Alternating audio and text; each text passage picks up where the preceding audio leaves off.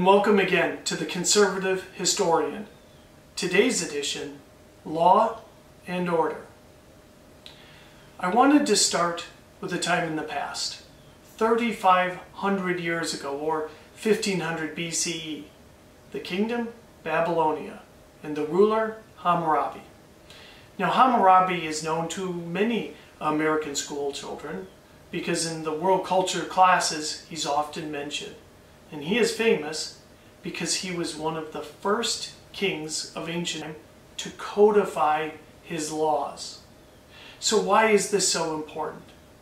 Because rulers normally can rule by arbitrariness. One week I feel this way, so I'm going to do it that way.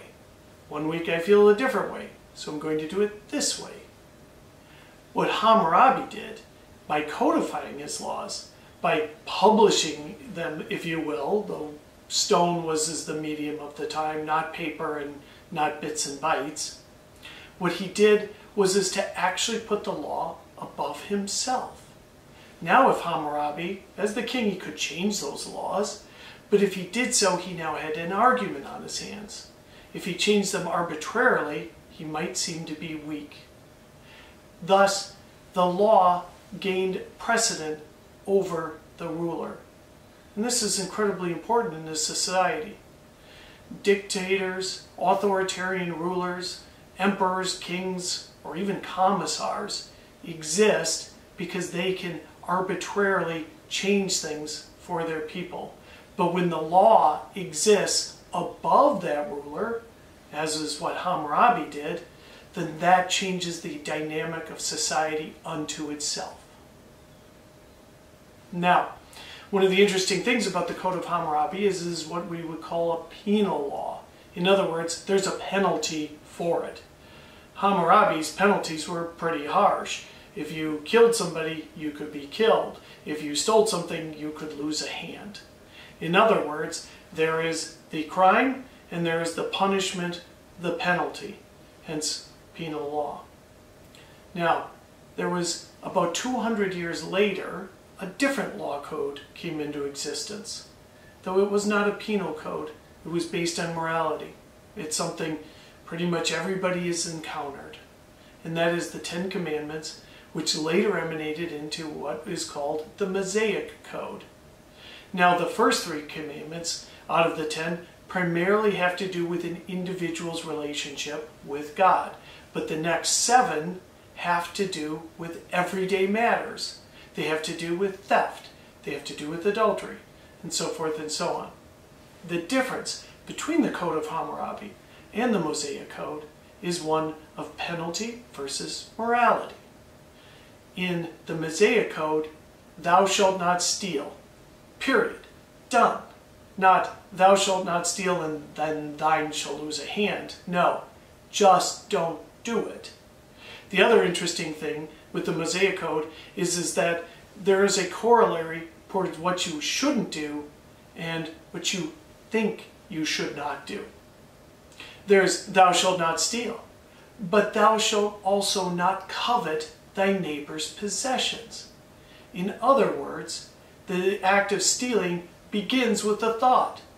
Not just, I'm going to take my neighbor's, maybe his cattle or his wheat harvest. No, in thinking about it. And even that is a negative in the Mosaic Code. But again, no fundamental penalty. Now, in the U.S., the United States is fortunately a nation of laws. We can look them up and find them. Part of our challenge today is the number of laws. The Federal Registry is tens of thousands of pages long. So, more than likely, even making this recording, I might be violating some statute or some business law. So, one of the things that's very important about laws is that they shouldn't become so numerous that only having a phalanx of lawyers could I possibly understand all of the laws and all of the permutations. And not shockingly, one of the great progenitors or creators of the Federal Registry and all of these laws was the Obama administration. The Trump administration, to its credit, has actually tried to cut back and has succeeded in destroying thousands of pages of these Federal Registry laws or eliminating them from the books. But the problem, of course, with that is that there's still tens of thousands that exist. These bureaucracies in the executive branch exist to write all of these laws. Congress has fundamentally abrogated the writing of laws, which is one of the reasons why why they have permeated so much. That's a problem. But to the greater degree of that Hammurabi Code versus the Mosaic Code is that you can't have one without the other. Let me repeat that. You can't have one without the other. If I were to be able to, let's say, murder somebody, and I knew nobody would know about it, the perfect crime, the point of the Mosaic Code is I still shouldn't do it. The point of the Code of Hammurabi is, well, yeah, I'm going to get penalized, but only if I get caught. As I'm recording this, 2 crimes, not equitable, but 2 crimes have been committed. The first was that those very individuals who are supposed to enforce the law, the police officers, in this case, one particular officer in the state of Minnesota, killed an unarmed black man named George Floyd. This was basically a heinous crime, and from all points of evidence, it sure looks like murder. The second crime was a reaction to that, rioting and looting, and mostly peaceful demonstrations turning violent. That's a negative too. Now, they're not equitable, and nor are they in the law. Murder carries a very significant and steep penalty, far more egregious penalty than you will ever see with simply rioting or looting a store. But the point is that there are penalties for that, and there should be, definitely should be, for those police officers who cross that line, as it appears happens in this case, but also for those people who cross the line. There is a law that says that you cannot steal, and if you steal, there are repercussions. That exists regardless of the ideology or regardless of the amount of anger within any given community. That is still a violation of the law too. But even before that, in the hearts of human beings, it says that thou shalt not kill, and thou shalt not steal, and thou shalt not think about those kinds of things.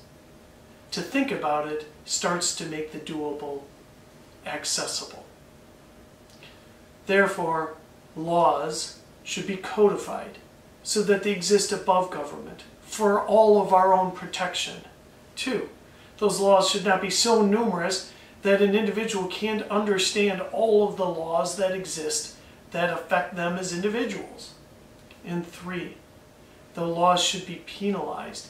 There should be that law of morality that says that I'm not going to do this act, not because I'm not going to get caught, but because it is wrong. Thank you.